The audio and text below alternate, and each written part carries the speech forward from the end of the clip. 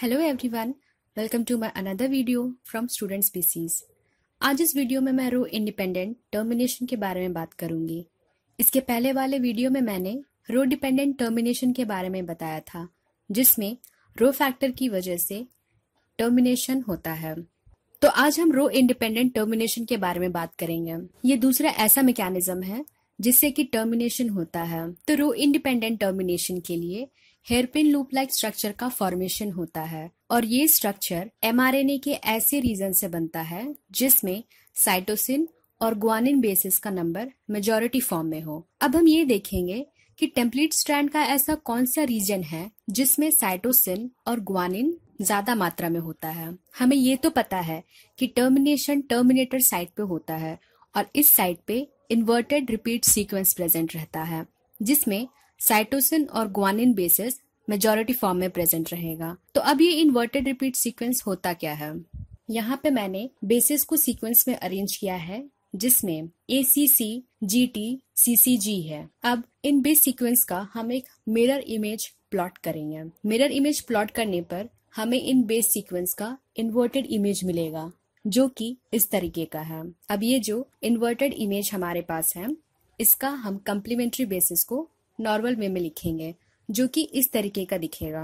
यहाँ पे G का कॉम्प्लीमेंट C है, C का कॉम्प्लीमेंट G है और इसी तरीके से सारे बेस सीक्वेंस का कम्प्लीमेंट्री बेसिस को मैंने यहाँ पे नोट डाउन किया है। अगर हम इन दोनों बेस सीक्वेंस को इन्वर्टेड फॉर्म में रीड करें तो A के लिए T है, C के लिए G, C के लिए G, G के लिए C, T के लिए A, C के लिए G, C के लिए G और G के लिए C है। तो ये दोनों base sequence inverted repeat sequence है। तो इन्वर्टेड रिपीट सीक्वेंस का मतलब ऐसा बेस सीक्वेंस होता है जिसको इन्वर्ट करने पर उसका कॉम्प्लीमेंट्री बेसिस मिले और ये जो रीडिंग होता है ये दोनों ही इनवर्ट डायरेक्शन में रीड किया जाता है। अब यहाँ पे दोनों ही base sequence inverted repeat sequence है। ये इन्वर्टेड रिपीट सीक्वेंस DNA के टेम्पलेट और कोडिंग स्ट्रैंड दोनों में प्रेजेंट रहेंगे।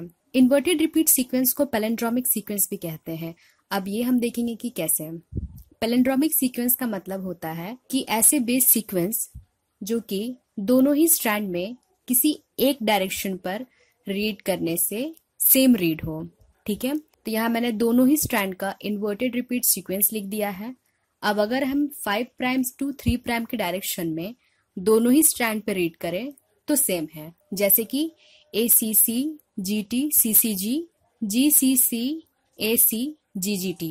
ठीक है, तो ये पैलिंड्रोमिक सीक्वेंस भी है। तो टेम्पलेट स्ट्रैंड के इन्वर्टेड रिपीट सीक्वेंस के बाद एडेनिन रेसिड्यूज प्रेजेंट रहेंगे जिसे पॉली ए स्ट्रेच कहते हैं, जिसमें एडेनिन बेस के बहुत सारे बेसेस प्रेजेंट रहेंगे। तो अब ट्रांसक्रिप्शन के टाइम इन्वर्टेड रिपीट सीक्वेंस का ट्रांसक्रिप्शन होता है और साथ ही साथ पॉली ए सीक्वेंस का भी ट्रांसक्रिप्शन होगा। तो अब ये जो mRNA है उसमें इन्वर्टेड सीक्वेंस का कॉम्प्लीमेंट्री बेसिस प्रेजेंट है। इस रीजन के जो बेसिस हैं इसमें साइटोसिन और ग्वानिन बेसिस का भी नंबर मेजॉरिटी फॉर्म में है। तो ये दोनों ही रीजन आपस में इंटरेक्ट करेगा और एक RNA डुप्लेक्स का फॉर्म करता है जो कि एक हेयरपिन लाइक स्ट्रक्चर की तरह है। क्योंकि हेयरपिन स्टेम में साइटोसिन और ग्वानिन का नंबर मेजॉरिटी में है तो ये एक दूसरे के साथ 3 हाइड्रोजन बॉन्ड से बाइंड करेगा जो कि एक स्ट्रॉन्ग बॉन्ड होता है और इसी स्ट्रॉन्ग बॉन्ड की वजह से हेयरपिन स्ट्रक्चर जो है वो स्टेबल होता है।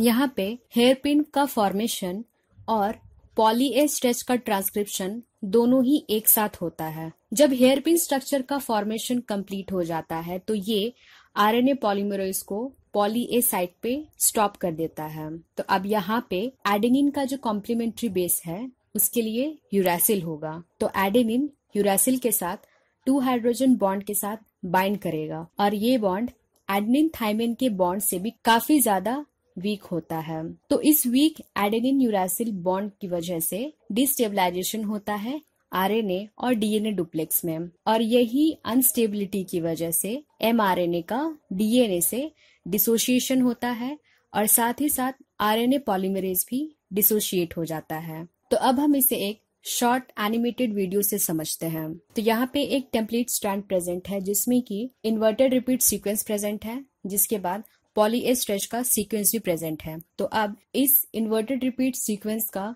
ट्रांसक्रिप्शन होता है। ट्रांसक्रिप्शन में टेम्पलेट स्ट्रैंड के बेसिस के साथ mRNA का कॉम्प्लीमेंट्री बेसिस आपस में पेयर अप हो रहा है। जब mRNA का फॉर्मेशन होता है तो थायमिन को यूरासिल के साथ रिप्लेस कर दिया जाता है और ये यूरासिल एडेनिन के साथ पेयर अप होता है। जैसे ही RNA polymerase poly A stretch का ट्रांसक्रिप्शन करता है तो mRNA का जो इन्वर्टेड रिपीट सीक्वेंस है वो आपस में इंटरेक्ट करके एक हेयरपिन लूप लाइक स्ट्रक्चर का फॉर्मेशन करता है। तो अब ये हेयरपिन लूप का जो फॉर्मेशन हुआ है ये आरएनए पॉलीमरेज को पॉली ए स्ट्रेच की जगह पे स्टॉप कर देता है। यहाँ पे एडेनिन के लिए यूरासिल कॉम्प्लीमेंट्री बेस है और इन दोनों के बीच जो हाइड्रोजन बॉन्ड होता है ये काफी ज्यादा वीक होता है, जो कि अनस्टेबल भी होता है और इसी वीक बॉन्ड की वजह से आरएनए टेम्पलेट स्ट्रैंड से डिसोशिएट हो जाता है, जिसके साथ साथ आरएनए पॉलीमरेज भी ट्रांसक्रिप्शन टर्मिनेटर साइट से